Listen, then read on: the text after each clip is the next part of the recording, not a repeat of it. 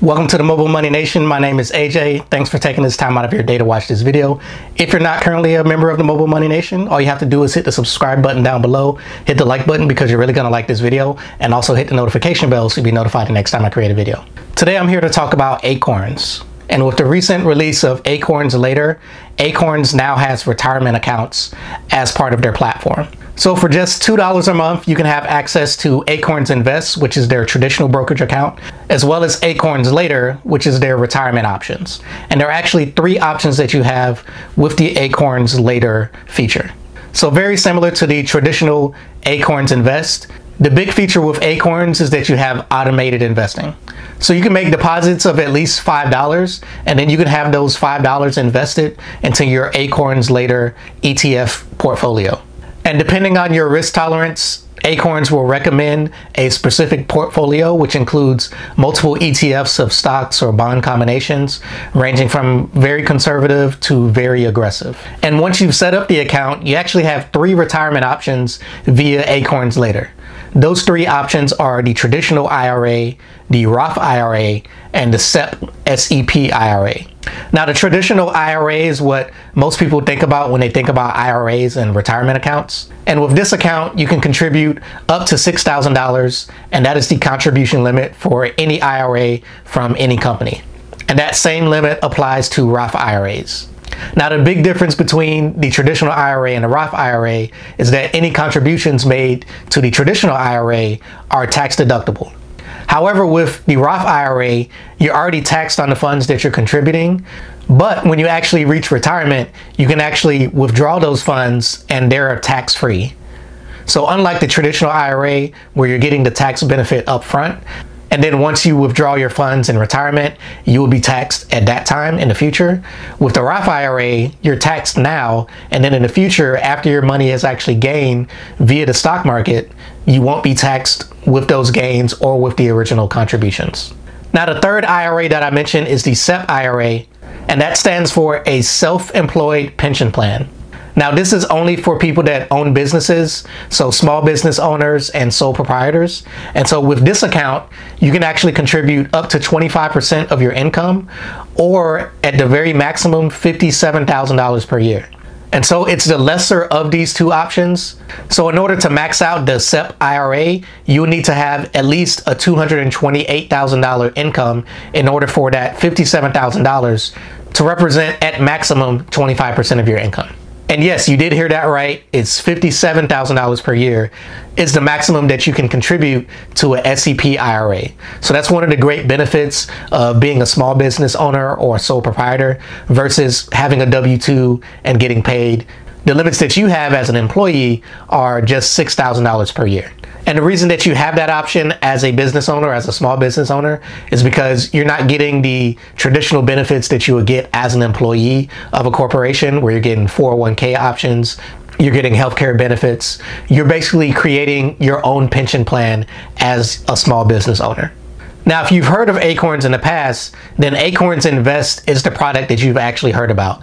So I'll talk about Acorns Invest and the differences between it and Acorns Later. Now, the obvious difference, as I mentioned, is Acorns Invest is the traditional brokerage account. It's the taxable account. And Acorns Later is a retirement account. And so you won't actually withdraw those funds or use those funds until you're actually in retirement. However, the other major difference between the 2 is that Acorns Invest is known for taking the spare change from your checking account whenever you make a purchase. So let's say if you go to the store, you spend $2.87 at the store, and they round it up to $3. So that 13-cent difference from what you actually paid and then rounding it up to $3, that 13 cents is now automatically deposited into your Acorns Invest account. So that way you're automatically investing your change into the stock market, into whichever portfolio that you chose to use with Acorns Invest. However, with Acorns Later, the retirement account, you don't have that option to do the spare change investing. You have to do at least a minimum of a $5 transfer in order for an automatic deposit to go into your IRA. Now, this is a very popular product that has been out for many years, and you may be wondering why this is the first time I'm mentioning Acorns at all. Now, the main reason is because this Acorns Later feature is very new. It just came out within the past couple of months.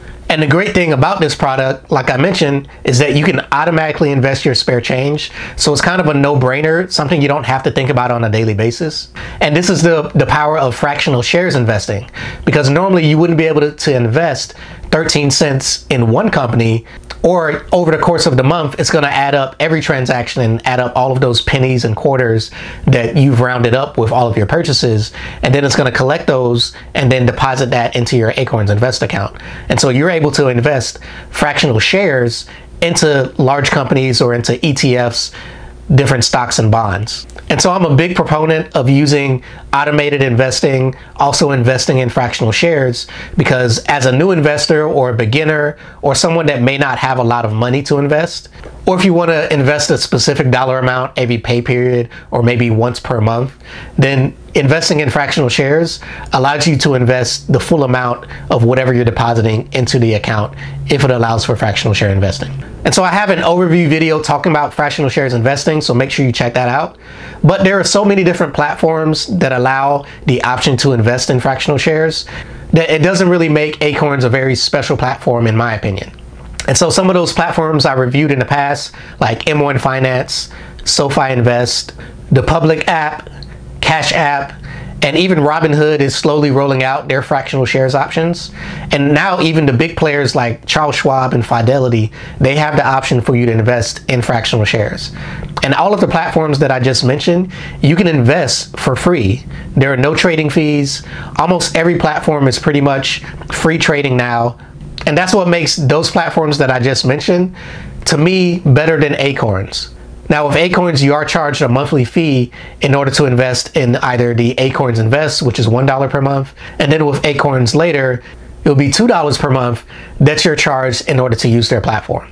And so if you're looking for a platform that has free trading, it has fractional share investing, but it is also completely free, then M1 Finance is the only platform available where you have the option to automatically invest a specific dollar amount. You can also trade for free, and you can invest in ETFs, the same ETFs that you would have access to via the Acorns Invest or Acorns Later platform.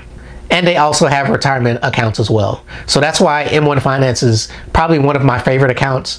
But for those who may have already used Acorn in the past, or because it's been around so long, maybe you have more trust of their platform, this is still a great option, but you can avoid the fees by using some of the platforms that I just mentioned.